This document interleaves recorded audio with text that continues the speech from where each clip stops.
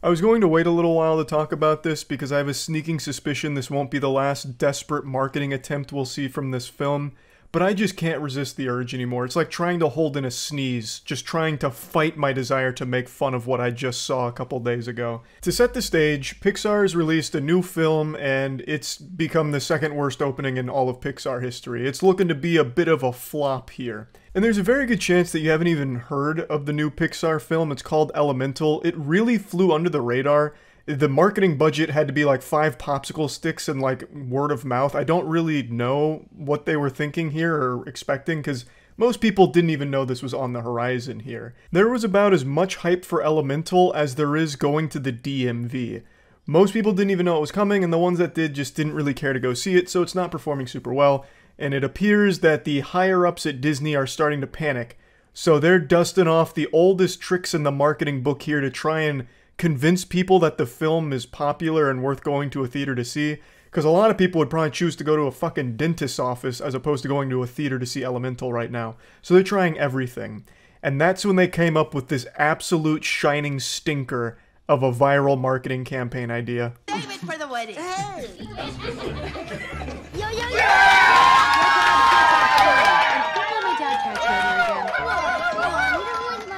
Before finishing the clip, I just have to call this out immediately. This is a legitimate post from the official Pixar Elemental Twitter post saying, #Claude's got the whole theater rooting for him. Check him out in Elemental. And this is like supposed to be one of those POV things in a theater where sometimes you'll see a viral video during a big moment in a movie where someone gets their phone out to film the audience reaction. Like, you know, here's how the audience responded to Tony Stark coming back from the dead, and the crowd's going crazy like, whoa, yeah, Tony's back, wee! And it's supposed to like capture that moment. That's what they tried here with this film. This is supposed to be like authentic, like look at how hyped the crowd got to see Claude from Elemental. Which makes no fucking sense because this film is brand new. It doesn't tie into anything. No one would know who the fuck Claude is going into this film. And yet for some reason we're supposed to believe that the entire audience just blew up. Like this sounds like they just watched their home team win the Super Bowl. All just because they got to bear witness to Claude popping out of some pot.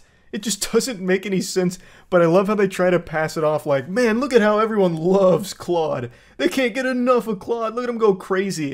And then it's just like stock cheering sound effects you can find on like any royalty-free database for stock sounds ever. It's beautiful. Like this reminds me of that Morbius clip where someone made a fake Morbius voiceover from the theater where they were filming the screen and then he says, "It's Morbin time." And the crowd goes like, yeah, yeah! And since barely anyone had seen that film since it was such a box office disaster, a lot of people actually believed that that line was in the movie. Even to this day, they still think that that clip that went viral is real, and he actually says it's Morbin time. I mean, sorry to ruin Christmas for you, that's actually not there. That was just made as a joke, where it's supposed to be like, look at how great Morbius is, more billion fans all over the place, the biggest franchise of all time, and that was just supposed to be like a joke, like cheering thing for that line. That's not real. But Disney's taking that energy and trying to use it as an actual marketing arm for this film because it's floundering so hard in the box office.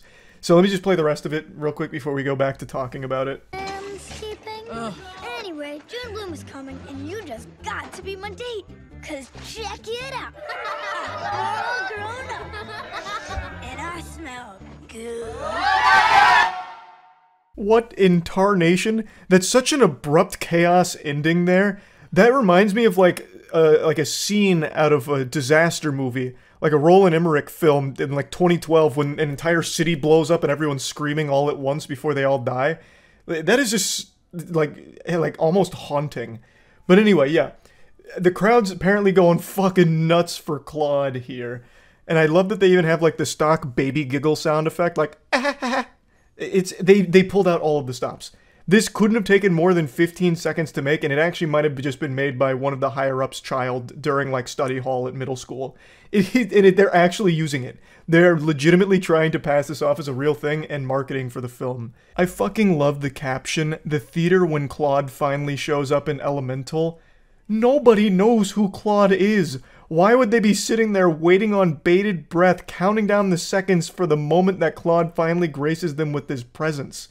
This is a complete new property, a new character they've never seen before. Why would they blow a gasket in excitement for it? This isn't like a moment in a beloved franchise or like a cameo fan service moment, you know, like Across the Spider-Verse, where people will point at the screen and be like, oh, holy shit, that's Spider-Man Turbo X5 from that 2008 obscure fanfic Tumblr moment. They listen to us! Ah! Like, no one's doing that for Claude. It's not happening. I also can't help but just love that they even go a step further. Instead of just like pretending that people gave a fuck about Claude, they then go even further where they start making like sound effects as like the spectators during the film. The most annoying audience reactions ever, such as like, ooh, when he's like flirting with the main character here, I guess. Like, nobody does that. Like, that's so rare. What the fuck? Just a complete brazen disregard for the audience intelligence to try and convince people that this is real is... It's admirable.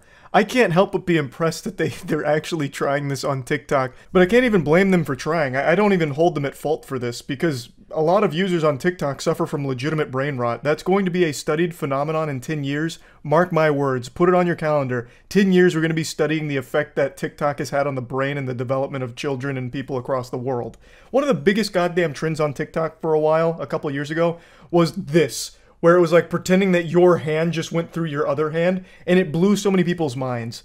That one thing I just did right there has like 10 billion views across all the people that did it on there. So I do believe that this probably wasn't the worst idea for Disney Pixar, to try and convince them that like, oh man, people must really love Claude. I kind of want to get in on that hype. I don't want to feel left out. And look at how the audience responded to him. Claude must be fucking amazing. This is the second coming of Christ. I might need to get to a theater now to see this. Mom, Dad, let's go. We gotta go to the theater right now. Claude needs us. We gotta see Elemental, quick. What's the next showing? Like, I gotta get in on the hype.